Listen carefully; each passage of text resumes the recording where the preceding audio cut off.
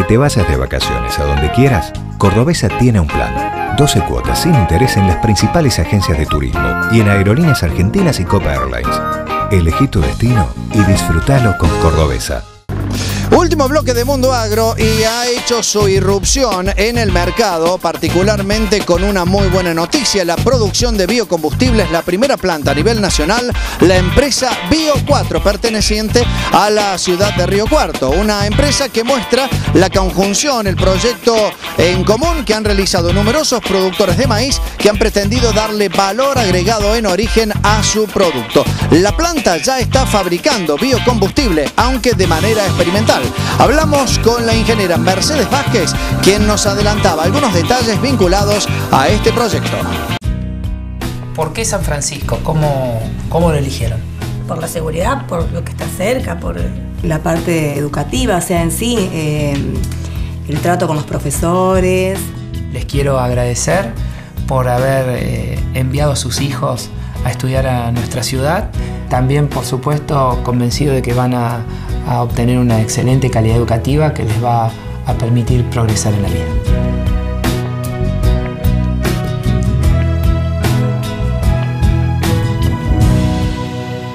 Mercedes Vazquez, sabemos que hay una, podríamos decir, enorme expectativa entre la gente de Bio4 en Río Cuarto, porque ya comienza en poco tiempo más, de manera formal, a ser la primer planta de biocombustibles en la Argentina. Sí, efectivamente, ya empezamos nuestra puesta a punto de la planta. Estamos moliendo maíz y bueno, probando nuestro alcohol, a ver con la calidad que sale. Estamos poniendo a punto la planta. ¿La planta que tiene qué características? Nuestra planta tiene la característica, nosotros vamos a producir bioetanol, que es el biocombustible renovable que se mezcla con la nafta y se hace a partir de maíz.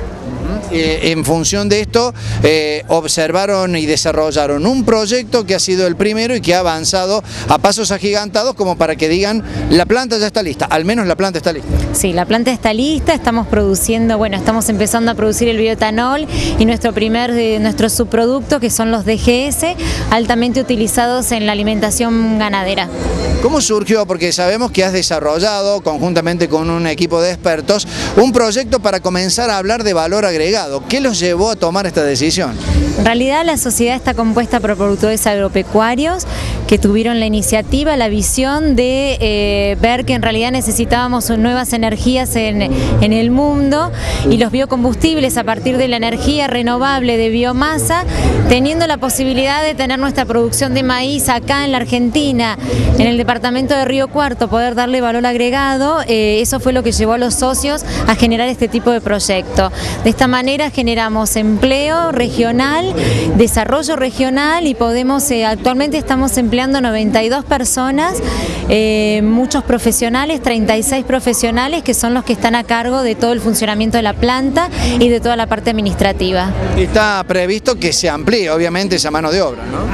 Estamos previendo ampliar, siempre y cuando, bueno, ya empecemos a funcionar, ahí vamos a determinar bien los puestos que realmente necesitamos. En el mundo se ha comenzado a hablar de los biocombustibles a partir de ciertas y determinadas necesidades. Argentina ha comenzado a crecer en la materia, se ha ubicado en un quinto y expectante puesto a nivel mundial, pero ustedes ven que hay todo un campo para desarrollar en todo esto.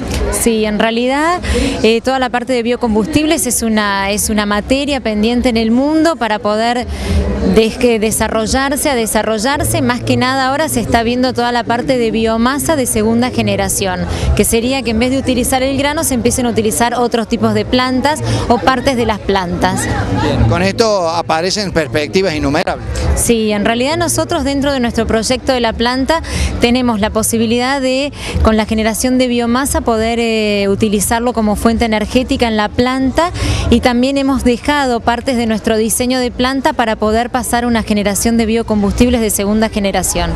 Han comenzado a moler maíz. Esto determina que una parte puede llegar a ser utilizada en esta industrialización para la conformación del biocombustible. Ahora, hay otros derivados que son utilizados precisamente en otro tipo de industria. Sí, en realidad nuestro subproducto se llama DGS, que son granos destilados solubles.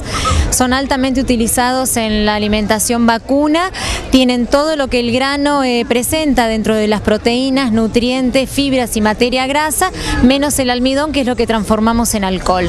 Es un producto altamente utilizado y altamente eficiente en la conversión de kilos de maíz a kilos de carne. Bien, entonces uno puede observar allí atentamente cómo el negocio por todos lados termina rindiendo para quienes realizan una millonaria inversión. Sí, la realidad es que sí. La idea fundamental fue generar valor agregado, desarrollo, y lo estamos logrando de esta manera.